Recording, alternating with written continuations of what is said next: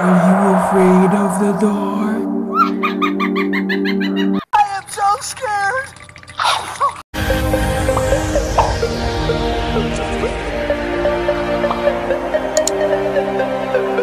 Hi everyone! It's me again, Tori, and welcome back to my YouTube channel.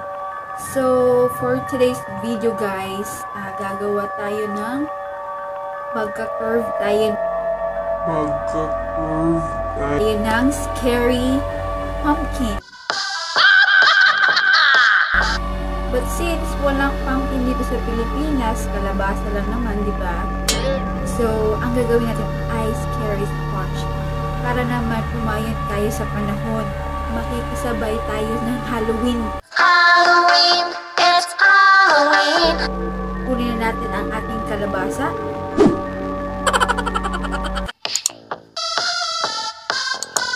Guys, before natin umpisahan, syempre, gagawa tayo ng sketch sa ating scary squash.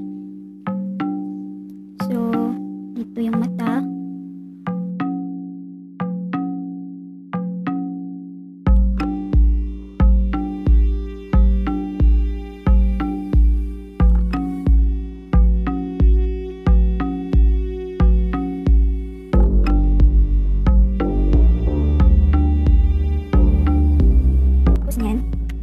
Siyempre, kailangan natin kutsilyo. Kaya kayo mga bata, huwag kayo basta-basta magganito ha. Magpatulong kayo sa matatanda.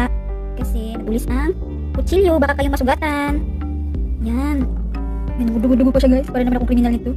Kawawa naman si Mr. Squash. Yun. Ito diretso. Umiyak na si Mr. Squash guys. Umiyak na talaga siya, oy. Sorry talaga Mr. Squash. Kailangan ka talaga namin sa Halloween.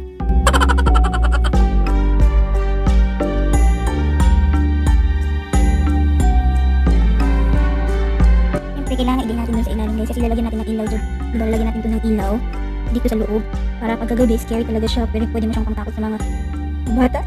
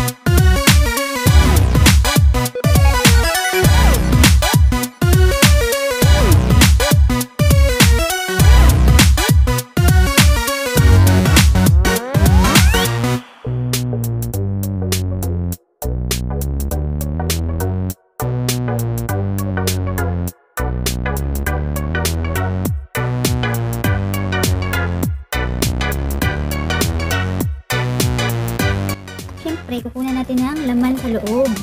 Likod. Gagawa tayo ng ito yung mali ko kanina, diba? Kaya kailangan natin sulatan guys para pag magkamali kayo, okay lang, diba? So dito, gagawa tayo ng butas para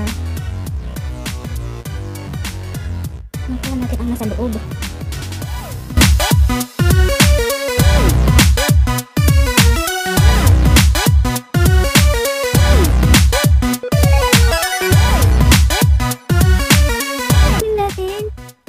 Huwag natin itatapon kasi pwede pa natin ito pang pakbet. Yan. Gamitin natin yung pang pakbet. So, ayan guys. Kukuha muna ako ng kutsara. Parang saya-saya ko naman sa resulta ng aking ginawa. Ayan. Pwede natin ng loob ng ating kalabasa.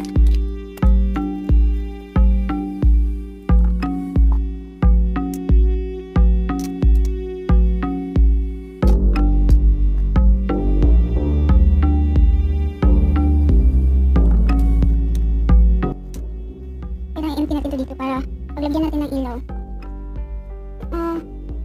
Kita mo talaga yung scary figure niya.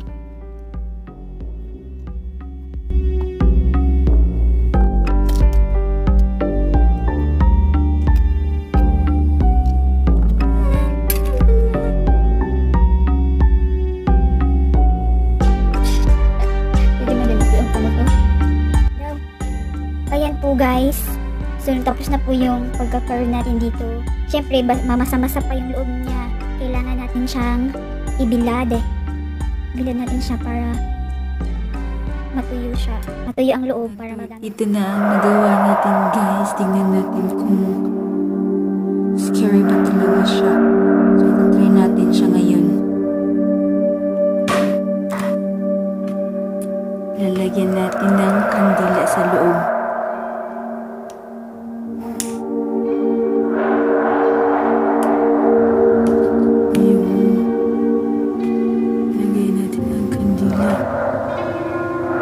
Sa loob ng bunga.